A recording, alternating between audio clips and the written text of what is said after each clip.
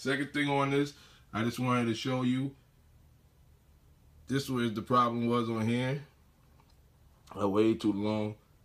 I don't know if it's a little, like a little dirty thing on there or whatever, but I didn't want to wipe it off because I never wanted to mess it up. But it's very minor, as you see right there. But I just want to keep it real with you. Up on there. These are dead stock. And everything. And what I noticed, I seen the fake ones out there, but they don't have this part right.